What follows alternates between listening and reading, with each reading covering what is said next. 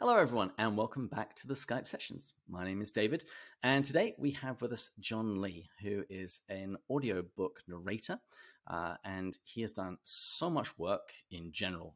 Seriously, just check him out on Audible. The number is obscene. But he has also been doing some of Lewis's work, and seemingly all of the really hard books as well. And in a couple of days after this video goes live, this book, English Literature in the 16th Century, Excluding Drama, will be coming out on Audible. And so I wanted to get him onto the show and hear a little bit about his story and what it takes to record an audiobook and what exactly it is that he hates about himself that he keeps going for these books that are just huge. John, welcome to the show. Hello, hello, hello. Yeah. I'm sometimes known as John Rafterley, but that's a long story about the union. Oh, the many unions I'm in. But yes,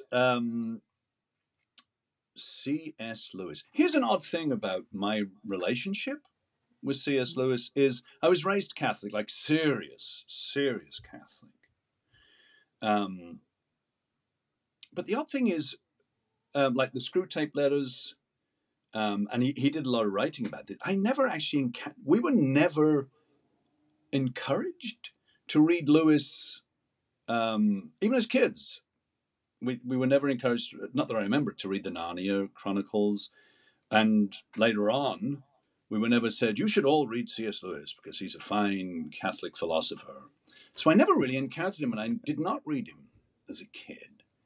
And of course, the thing that people read is Narnia Chronicles. I eventually did read the Narnia Chronicles because I had a girlfriend who liked me to read the Narnia Chronicles to her, even though at the time I was still just a stage actor. I had not done any audiobook narration. But that's when I read the Narnia Chronicles. And until I got offered all these, as you called them, the serious C.S. Lewis books, I knew the Screw Tape. Yeah, the serious books are thick. I'd never read the Screw Tape Letters, which I have not recorded, but and I certainly had never read his critical work.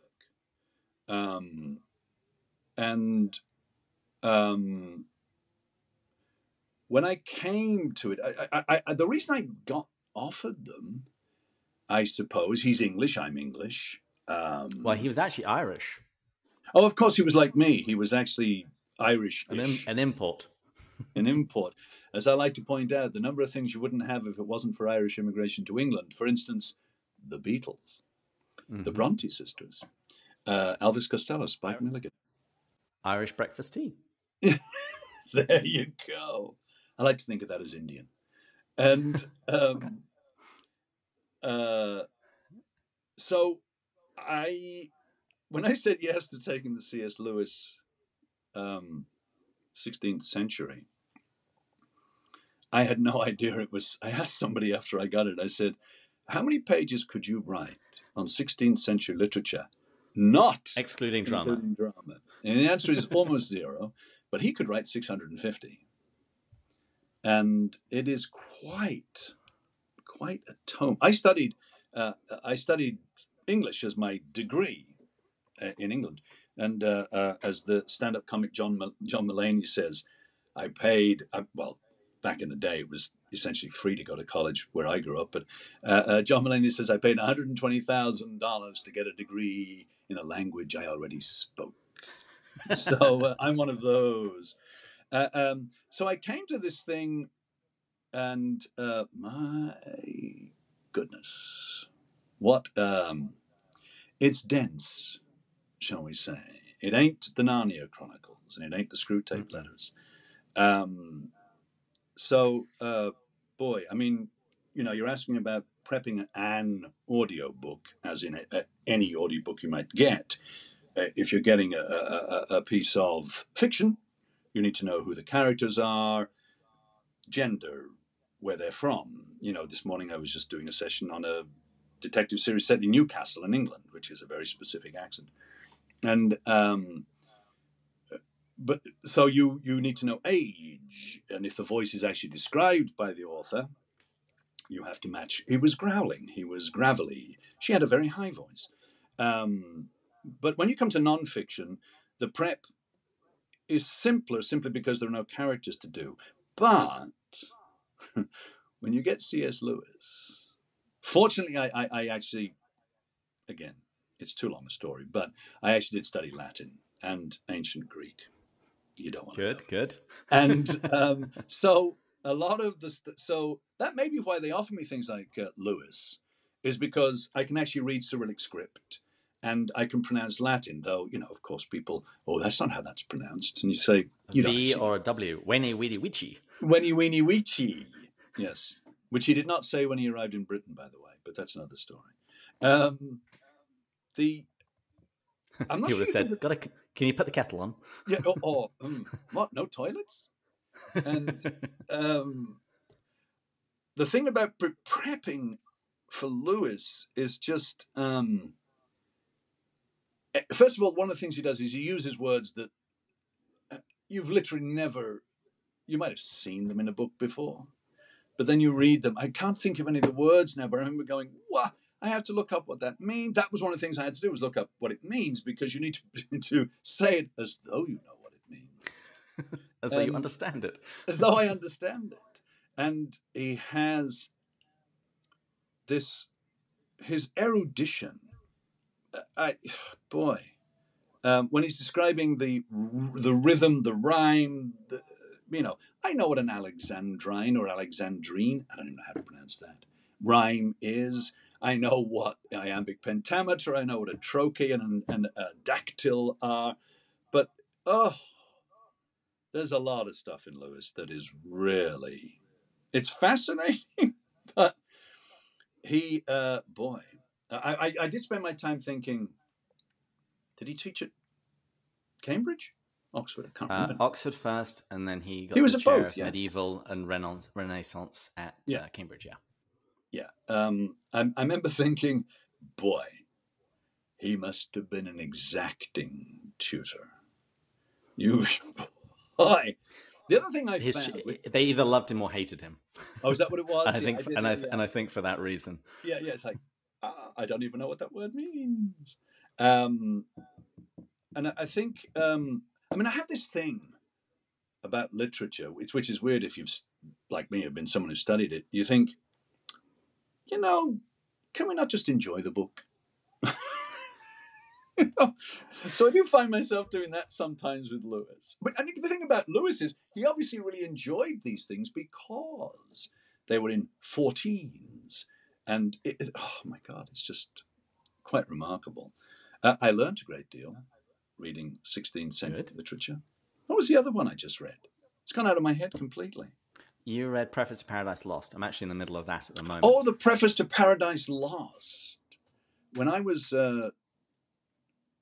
studying Paradise Lost, I actually studied Paradise Lost at high school, secondary school, as we call it. Oh my goodness. Oh yeah, I went to a very strange school, which is where the Greek and Latin comes in. Well, as soon as you said that, I thought, somebody went to a private school. Actually, yes. Despite the fact that I was a poor kid, I was subsidized or scholarshiped or whatever it's called into a private school for reasons that your audience will not be interested in, unless they're deeply Catholic. Well, that's actually something that we share, because I was also subsidized into a Catholic monastery school. Oh, what was it called? Dowie Abbey. Yeah. I know. I was at this very, very low end of the low end of the spectrum. But I do find myself thinking, what he enjoyed about a book is not what I enjoy about a book. But Paradise Lost, it really gave me a great appreciation for the poem and how, Milton. I write plays, and I write in this play about somebody who might go to heaven and might go to hell, and somebody says, one of the characters goes, well, hell can't be that bad. Yes, it can. Milton's there. And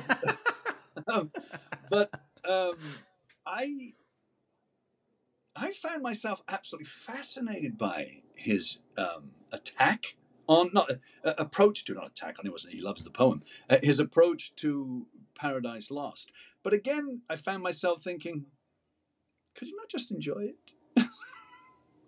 But he does that as well in Meditation in a Tool Shed. He talks about the two ways of consuming something. So you're in a tool shed, you see a shaft of light coming through. In it, you can see the dust moving around, and that's one way of looking at it. But you can then go and look along the beam, and you go back up, out, or away from the shed, up into the sky and towards the sun. Oh. And so I think in books like this, we're getting Lewis looking at the sunbeam rather than looking along it. That's really interesting.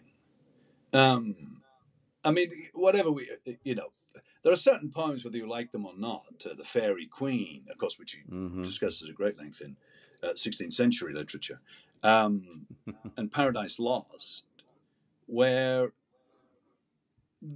it's a bit like they're a bit like tourist destinations. Like someone just showed me a picture. They'd just been at the Trevi Fountain in Rome, and it's like 19 people deep for all. You can't get to the Trevi Fountain. I mean, I went there years ago, and there weren't that many people there. You literally can't get to them. And I go, but there's a reason people go to the Trevi Fountain. It's really a spectacular piece of sculpture. So Paradise Lost, Fairy Queen, Chaucer, there's a reason they are still in print. They're, and the reason someone like Lewis is fascinated by them, their structure, their rhythm, their rhyme, they are remarkable works of literature, no matter how difficult they might be. And it's a long time since I read Paradise Lost. But, Satan's a fantastic character. He's one of the great characters in literary history, Satan in Paradise Lost. So there's a reason that we go back to that well, as it were. And I've read Chaucer. I can actually still pronounce Chaucer, I think. But some things stick with you. And then, the funny thing about Lewis, you can't do this as a narrator. You can't introduce your opinion, as it were, by the way you speak. But if you're a deeply embittered Catholic, as I am, well, there are a couple of things about Lewis that are, I don't know how much this is a modern sensibility or if he faced this criticism when he wrote. It's like I'm not going to call it misogyny, but his attitude to women was, he actually openly refers to them as inferior in places, essentially. And that's like, And Lewis has a slightly complicated relationship, and also you do see a very clear transition as he gets older. Particularly when he meets what's her face. That's a terrible way to refer to somebody, but you mean Joy. His darling wife? Yes. He meets Joy, but also there are other women in his life leading up to that, like Ruth Pitter and Dorothy L. Sayers, and he had, although Shadowlands gets a lot of things wrong, it still does communicate something of the all-male environment that Lewis lived in for an awful lot of his life. And particularly as he starts meeting women that can go toe-to-toe with him, you do see his female characters change. And culminating in what my co-host Andrew repeatedly refers to as Lewis's best book, and Lewis thought it was as well, Till We Have Faces, where you have him writing from the point of view of an ugly woman, Orwell. And that is widely regarded as one of the best representations ever. And so you see that in his life, he had gone through a certain boot camp of what it takes to understand a woman. Yeah. And he's very, he's every now and again his sort of ambivalence. I mean, he married an American, but his ambivalence towards the United States comes out once in a while, which is, there's nothing offensive about I love it so much. Yeah. I'm elbowing my wife. Like, hey, listen to this. It's just, there's also, I mean, what's really funny, because we live in a time where tomorrow, there'll be a new iPhone and it will launch satellites.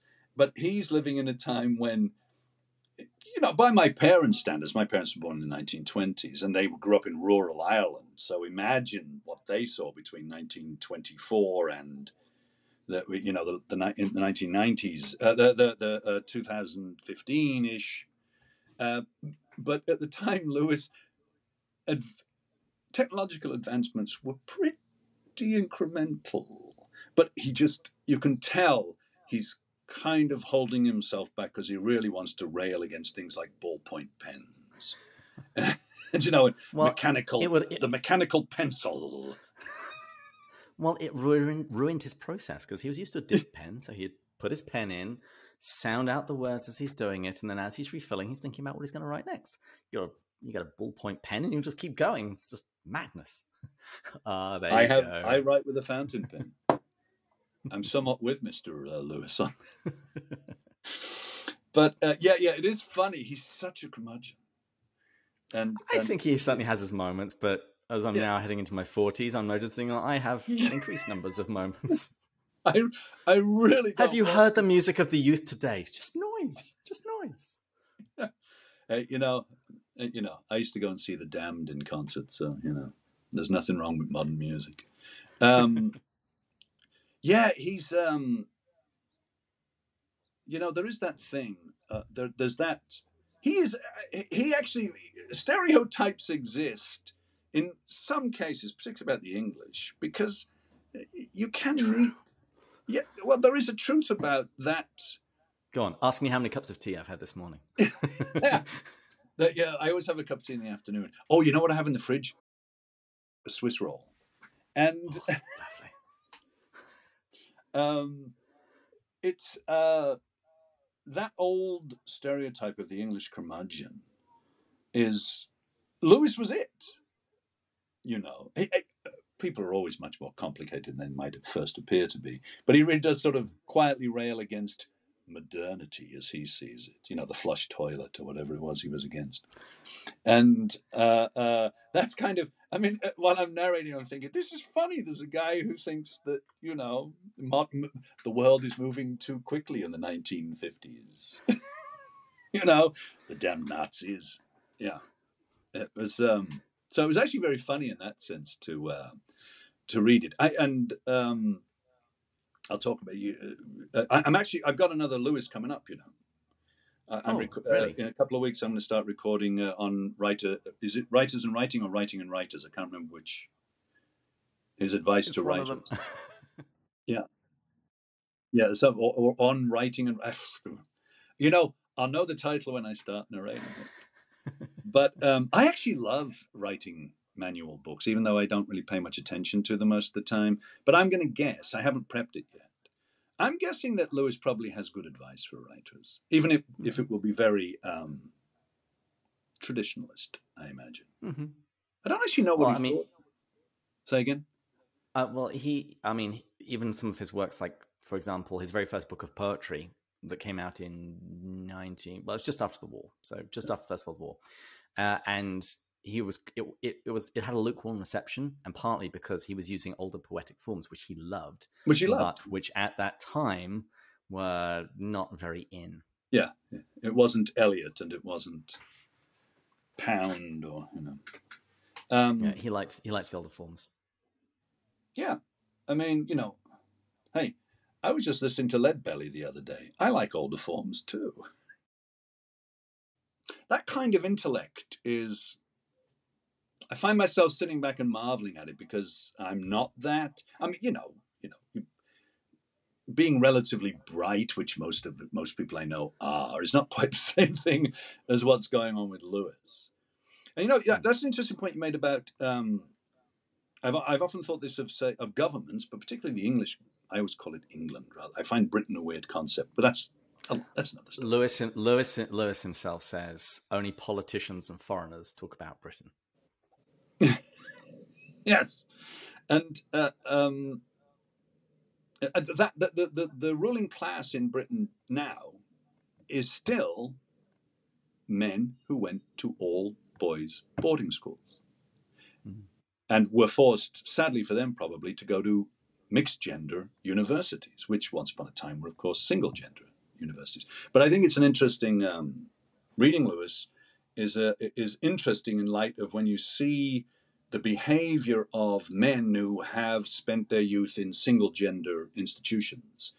Having done that myself, it's very my elementary, primary school, if you call it, was boys and girls, but my secondary school was single gender, and it does make a difference to your outlook on life, because those are the years when you are being formed, and you can sense it in Lewis quite a lot. In the same way you can sort of, as I say, smell it off the people who run Britain. But yeah, when I moved to sixth form, so when I was 16, that was when I moved back into co-ed. And it was lovely. There were all these pretty things everywhere. It was great. After having spent 6 years next to these filthy, horrible, smelly, disgusting creatures. Yeah. Covered in mud. And I was out in the country. Well, that was the best thing that they'd be covered in. Yeah. So I'm about to go into writers and writing, and I'll prep that the same way. I when I dip into it, I'm sure I'll find that it's not as, I'm guessing there's less, jargon's not the right word. There's less obscurantism. I'm not sure if Lewis is deliberately obscurantist, or it's just the way his mind worked, that he thought it was okay to use words that none of us could actually interpret, or we'd have to go and look up. But maybe that's just that's how he spoke. Maybe, I don't know. Yeah, I mean, he certainly could simplify his language when needed. So if you crack open Mere Christianity, it is very, very readable. But he knew this was going out on the radio to the British public as a whole. So he's not going to begin each talk with several lines of Greek or French or German and just not translate it and assume that people are going to know what it is. Yeah. So I think very often it's the genre that he's writing in and his intended audience. Yeah, he's adapting. Yeah. He writes. He writes, and it would be nice if he explained a little bit more for those of us who took Latin for 3 years and then begged to give it up and was told that you could give it up if you got less than 65% on the final exam and you managed to score 64.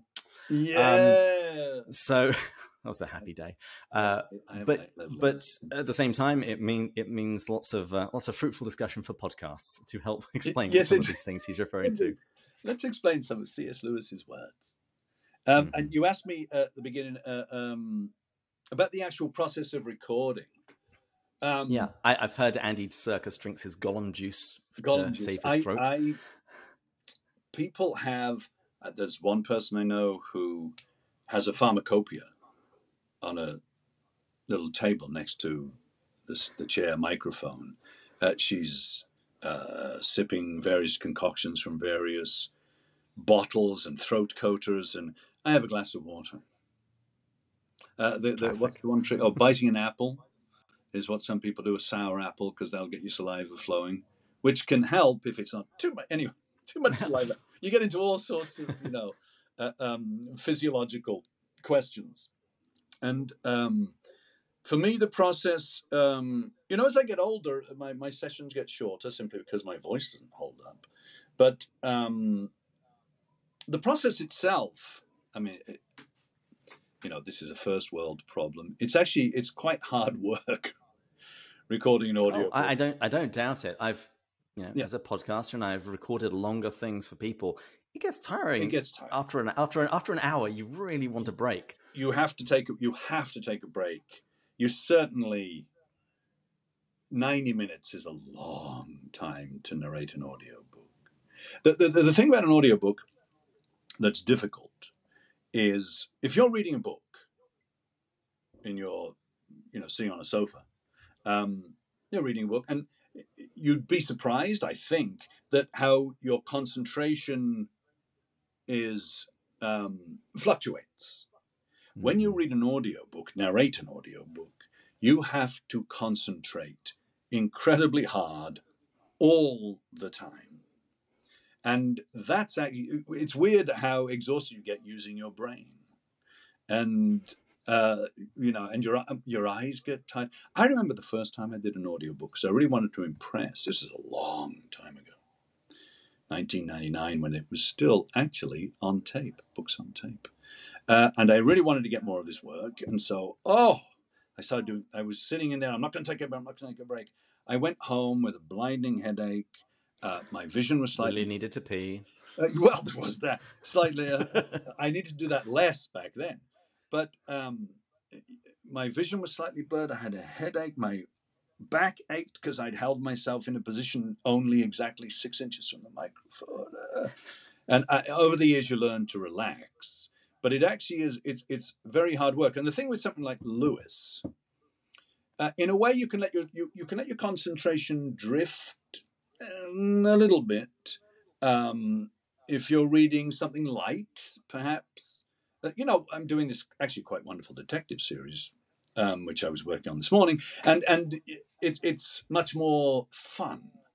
The the difficulty with Lewis is how hard you have to concentrate, because you have to follow his meaning, which is sometimes difficult. You can be reading Latin and Greek and French, and I think there was some Italian in there in one of the things I did. No, of course, it would have been in 16th century literature.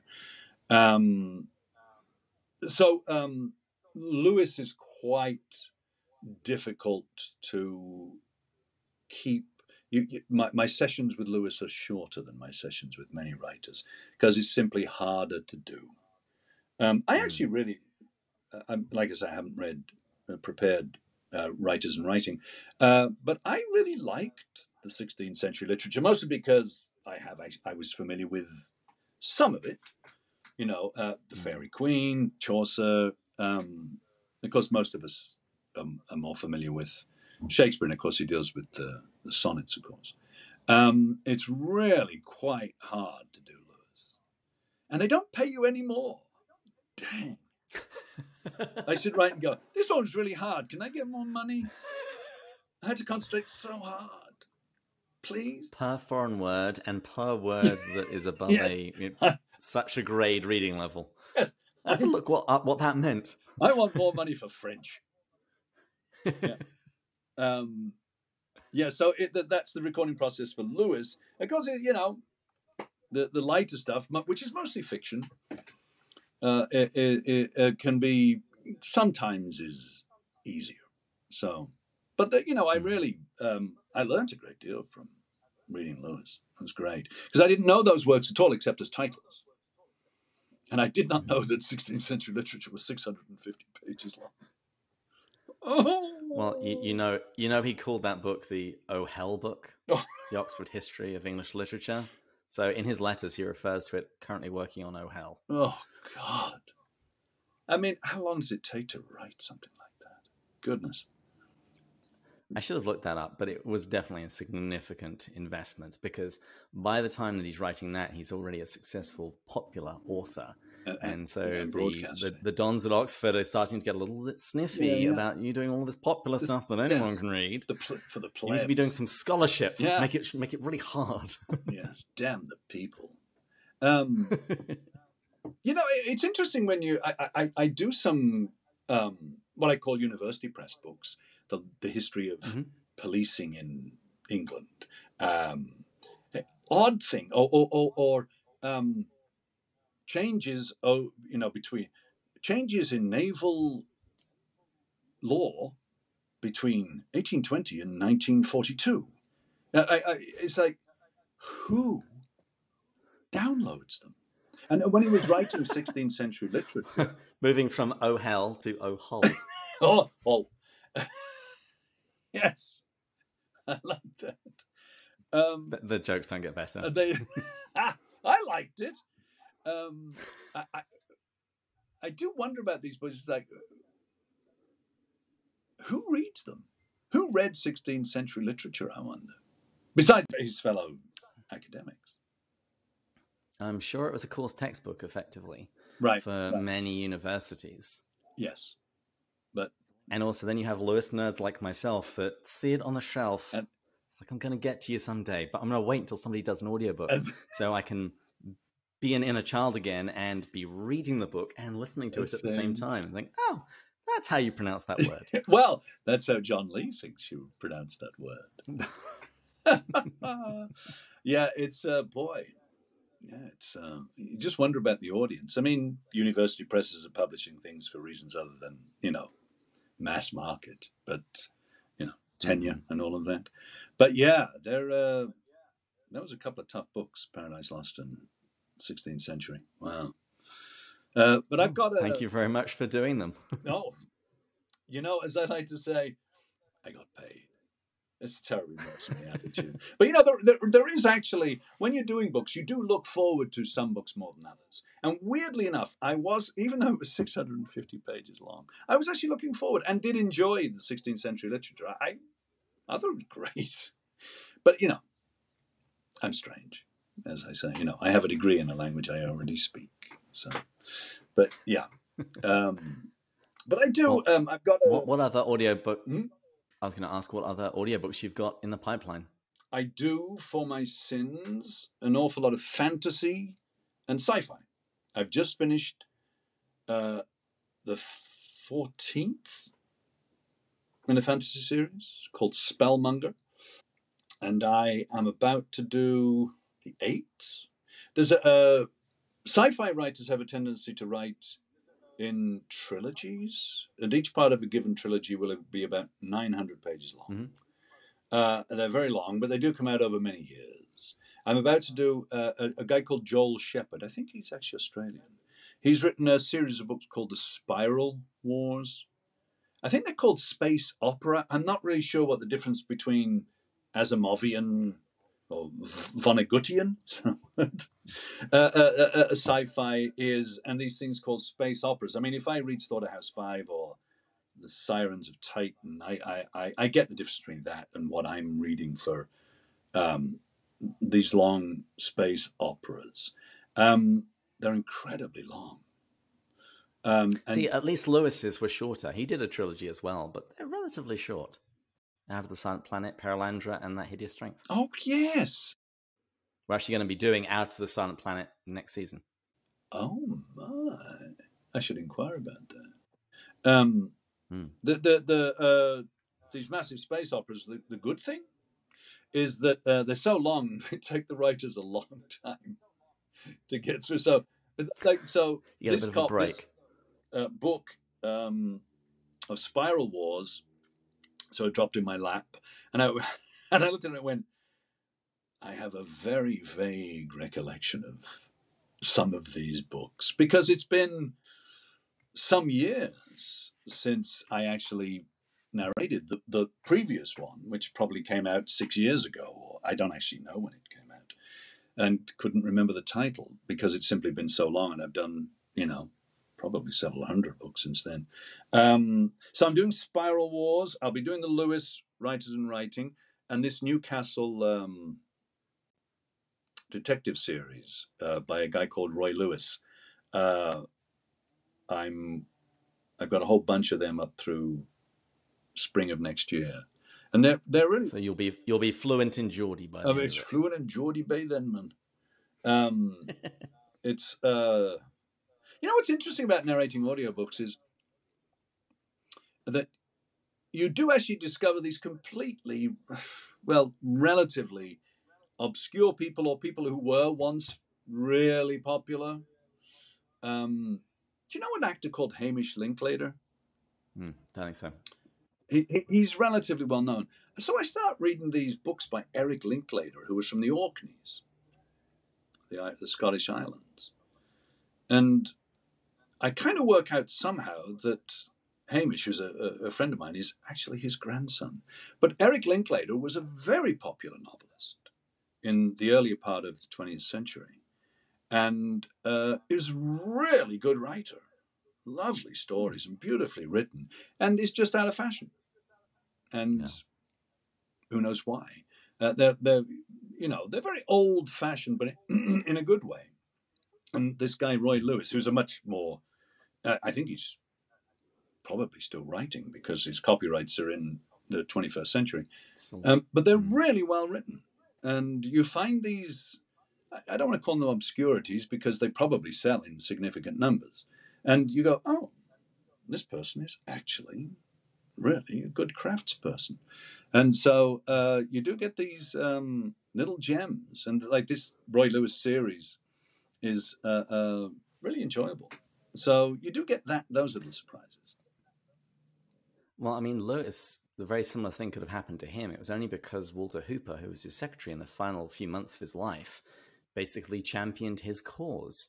that went to publishers when he found more material that was unpublished and said, I will let you have this, but you've got to bring out 2 of his pre-existing books. You've got to bring them back into print. Oh. And that's how this Anglican layman managed to stay in print for so long. It's because he had somebody championing his cause and keeping his books in print. And because they were still in print, they could still sell, and therefore, he remained consistently popular. But as the more of Lewis I've read, the more I've read what he read and what he refers to, and I repeatedly find gems.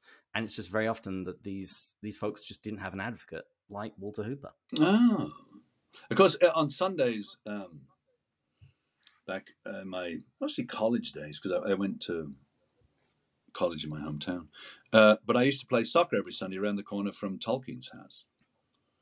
So there you go. I was close to Tolkien. Oh, I think he was probably dead by then.